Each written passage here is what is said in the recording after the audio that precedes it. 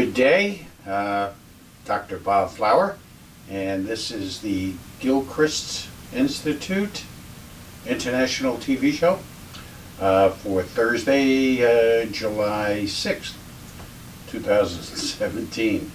Okay, we're going to devote most of the show to the Master Pattern Report because it appears that things are about to go sideways and up and down all at the same time. Generally speaking, in my over 55-year career in this area, when you see markets like this, economic markets, that's stock markets and finance and real estate and business, the way that they're going, in as chaotic a sense as they are, there's something amiss here. In some areas, things are great. In other areas, they're okay, seeming to get better. But underlying, there is definitely a movement here that needs to be addressed. And it's making me a little nervous because the patterns are fluctuating like crazy. I've been doing this, well, the pattern research I've been doing for like 30 years, not more. But the past 10 years, you know, in a clinical sense, an analytical sense, I've never seen the patterns jumping around the way they are right now. It's almost like it's a daily thing. And where are we today, where are we tomorrow? You know, the market has been down for the past week and a half, but yet we're at all-time highs. You know, hello? And there are some definite positive changes. For instance, the Dodd-Frank has been repealed, it's almost completed, and that's going to be a very good thing for real estate and for banks. But then again, it's going to be leading us down another path that was the very reason why Dodd-Frank was created, and that is, you know, a very open and uncontrolled economic society. You know, with the larger banks and insurance companies. So there's something here that I think we need to be very, very careful for. We still think that we're going to see these highs continue through the summer, into September, perhaps mid-September, and then we're pulling all plugs out. We think that there will be something, at least one thing, if not several things, that will cause market disruptions. Now, that doesn't mean that everyone's going to lose their job. It could, but I don't think so. I think what you're going to see that's going to be extremely negative is with governments. For instance, the state of Connecticut almost lost 4,000 employees if it wasn't for an agreement, a project that was secured. Now, that could happen. It could happen. It certainly looks like it's going to happen in places like Illinois and Iowa and Rhode Island and who knows, perhaps in California as well. So there may be this huge, massive change in you know, government services, so to speak, which could very well impact a lot of people and underscore economies. At the same time, we're seeing these changes in business. You know, for instance, the retail business. We've discussed this before. You know, I mean, Amazon is practically, you know, built a room onto your house. I mean, you know, they're providing anything and everything to anybody, and they're doing it very efficiently. Retailers are getting slaughtered, especially your larger ones, because they're taking them right out of the picture. And while they're getting hit, the real estate market is getting pummeled in that area because there's so much office space and retail space available that now the prices are dropping precipitously. I mean, you know, there was a point maybe 7, 8, 9 years ago where, for instance, office space in the New York surrounding community, not the city, but the surrounding communities, was at $30, $35 a foot. Now you're lucky if you can get 25. And at that, that's a struggle. Most places are between $20 and $22 a square foot for office space, and retail is getting even worse. Okay, so what's the point? What's going on here? Well, what's going on here is complete chaos. You know, we started this whole program just about 10 years ago on the premise that the law and order in this country is going to and will be breaking down, and it has. And it's from the president on down. So, and people are not respecting given principles, facts, right? They're just making it up as they go along. Whatever it takes is the modern day economic philosophy, and that's not good enough. That's not good enough. You gotta follow laws. You gotta follow rules, because eventually they'll turn on you, and you'll pay a price. And if you think that you're going to be the first guy out instead of the last guy out, well, you may or may not be. Okay, so where does that lead us? Well, it leads us to where, although our predictions are still quite valid, we have employed a new system, which I'm not going to tell you about, and I'm not going to give you any percentages. What I am going to do is I'm going to show you, and we'll do this according to a format. And the format's going to be this. On my website, I will have a compartment which will deal with S&P predictions.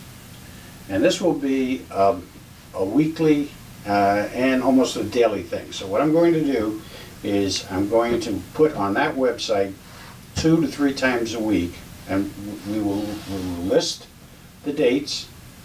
There'll be S&P, there will not be any other market, and then we'll make the call as to what direction it's going to go, and then we'll have a scorecard.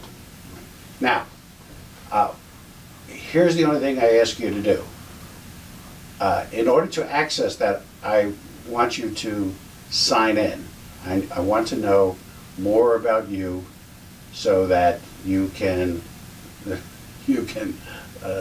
then be part of this entire experiment, okay? So you go to the website, we'll have this compartment, we'll show this, and we want you to sign in, all right? We will start that next week, if not sooner, and we'll have something arranged for you as soon as my staff gets the nozzle working.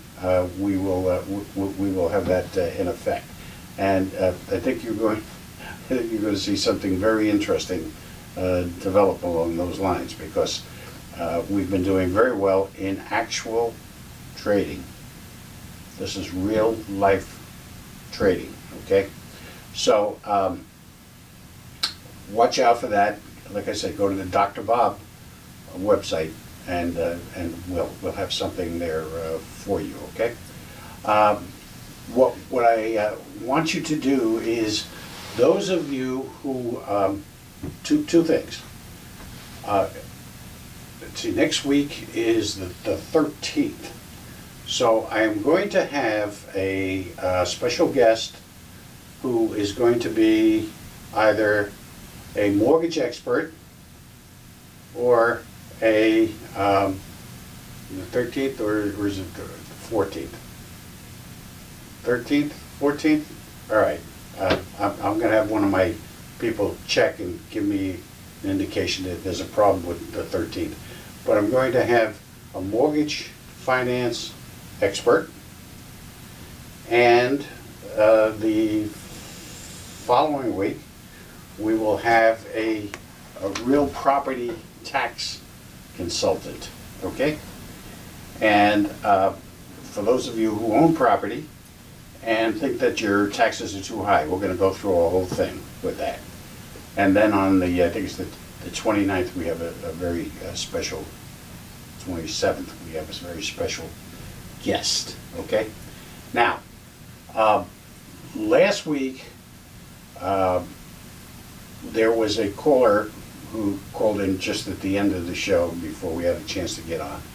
And the question that they had was, actually it wasn't a question, it was an issue. And the issue that they had was this whole matter on naming public edifices such as the Tappan Zee Bridge, which is now going to be called the Mario Cuomo Bridge and not the Malcolm Wilson Bridge. And the caller stated that, you know, they thought it was improper and not in a league with Americanism, that we should be naming it after these politicians, and that there are people and causes such as 9/11 that should be given more recognition. You know, the Greatest Generation. You know, and people of this ilk that have done far more in developing the character of this country than any politician, with the exception maybe of the founders. So we had a discussion afterwards, and our guest said, well, you know, I'm in favor. And the reason why I'm in favor is because we were able to make a deal with Governor Cuomo. Well, that might be a good reason, and it might be a good cause, but the argument was that to deify public officials is as bad as breaking the law, because there are other laws that are more prevalent and more dominating than the laws made up by the material governors and governance prospects and those who are in control, administrators and whatnot, shouldn't be idealized at all. And that there are just plain, simple folk who contribute more, who are more American and more dedicated to task than any of those individuals. And we'll continue to discuss this and put their feet to the fire. I'd like to have a couple of more politicians on, and we have our feelers out. We think we're going to have, we know we're going to have one and perhaps two more before the end of the summer, and we'd love to get your feedback on putting their feet to the fire on different issues. Okay, so we may do a little special 2-minute buzz on this S&P thing for you. We'll see what how to best structure that, and then you can tell us from there what you think and comment on it, and perhaps even follow it.